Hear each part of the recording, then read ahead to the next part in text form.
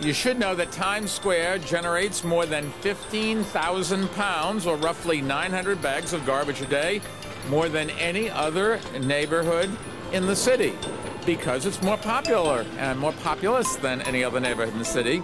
And we want to encourage Times Square visitors to recycle much of that waste, so we're making recycling easier for everyone in partnership with the Times Square Alliance and with support from the Alcoa Foundation. We're introducing 30 BigBelly solar waste and recycling stations in Times Square. It is the largest public space recycling pilot anywhere in the world. Outfitted with solar panels, they will not only compact trash, they will also send a wireless signal to the Times Square Alliance workers, alerting them when their bins are full of trash and ready to be emptied. And that's going to make managing waste in Times Square more efficient.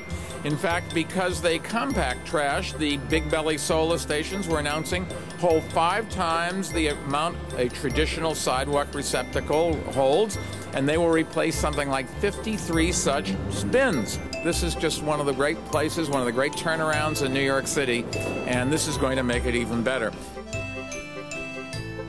So this pilot program would not have happened without the grant from the Alcoa Foundation. That allowed us to take the chance and to do this pilot program to see with these 30 cans whether we can see a change in behavior. If that works, we'll put 300 cans throughout the district, and then ideally it'll go citywide, and there'll be millions of people recycling in a new way. Well, Alcoa is the world market leader when it comes to aluminum, but for us, sustainability is very, very important because of the metal, aluminum, which is infinitely recyclable. We call it the miracle metal. It has so many great capabilities.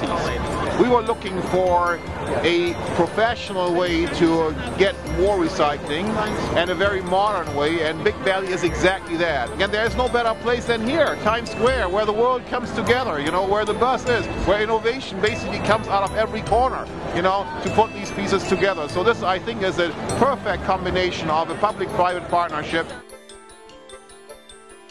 Here visiting, first time, very excited. I think it's pretty nifty that it actually squishes all the garbage down. It makes it easier for the garbage guys to come pick it up.